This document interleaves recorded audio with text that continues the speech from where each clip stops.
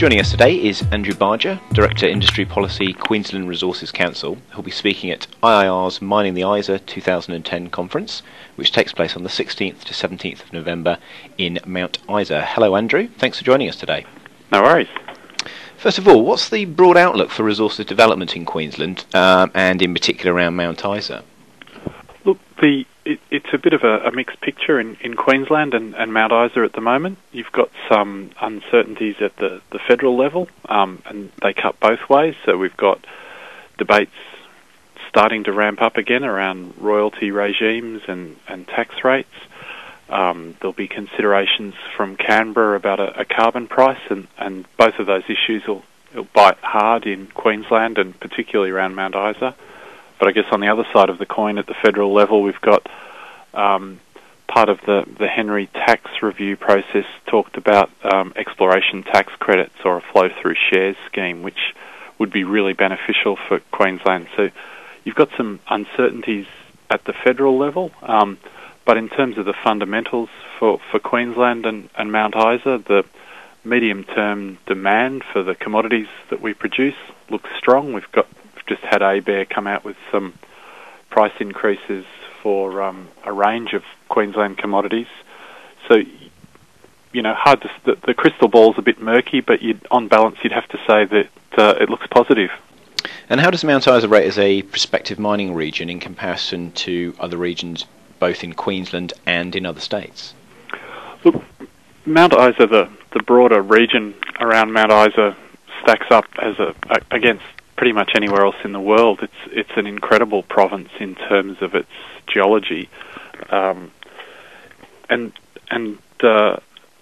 it's unusual in that for such a rich, plentiful area, we still don't really know everything about what's there. So its potential's still a little bit unknown. We've got new exploration techniques being rolled out, new technologies, and they're already finding commodities that we didn't know about 5 years ago. So, look, it's just based on what we know is in the ground at the moment. It's an incredibly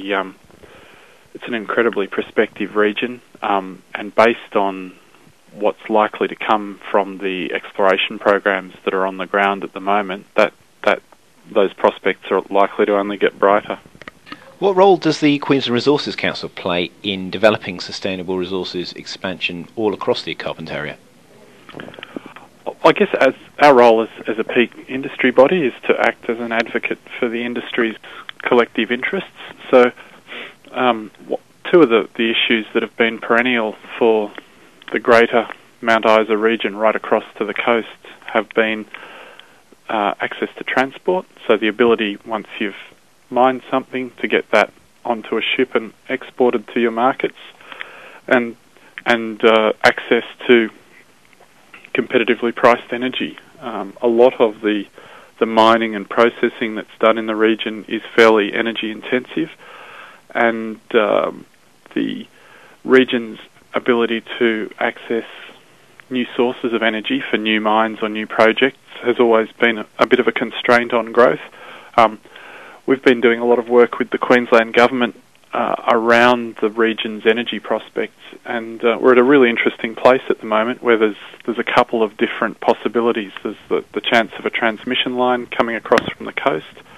There's the possibility of CS Energy reinvesting in their Mica Creek power station, and there's the possibility that the owners of the existing gas pipeline might also look at investing. So between those three prospects for energy supply, you've got some really exciting opportunities for new projects in the region.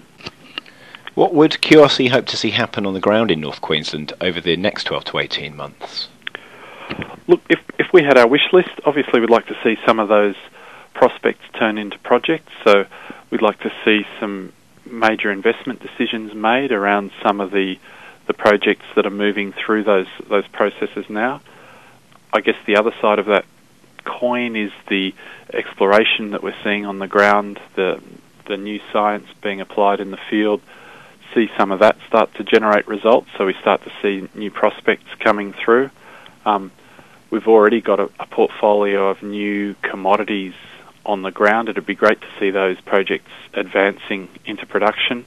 The other thing that would be terrific for the region as a whole would be if a commitment was made to the transmission line, because that potentially opens up the region for not just a supply of energy, but also sending energy back into the national grid. So there's some really good prospects in the region for renewable energy, as well as traditional sources of energy. So it'd be a really nice solution if in meeting the resource sector's demand for energy growth, you could trigger an infrastructure project that would enable renewable energy to follow in the footsteps and start actually sending electricity back down the wires to the coast.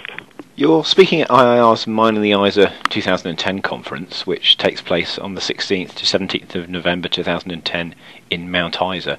What will your key messages be at the event? I guess the key messages that I'd look to emphasise are the fact that the region's sort of poised on the cusp of some really powerful growth prospects at the moment. Because of some of the new projects that are coming through that are delivering major volume growth to the rail corridor, there's some prospects that QR are going to be able to invest in that corridor and deliver a much more reliable service, which will be to the benefit of everyone. The other prospect, I think, is that competition that's running at the moment to be the preferred supplier of energy to the region, and depending on what happens there, again, there should be some prospects for growth for the new projects that are coming through that development pipeline. So the combination of both of those traditional infrastructure bottlenecks being uncorked and the pipeline of projects that's coming through from the exploration projects paints a fairly rosy picture for the region, I think. So I guess I'll be trying to call out the connections between all those different activities. Andrew Barger, many thanks for your time today. No worries at all.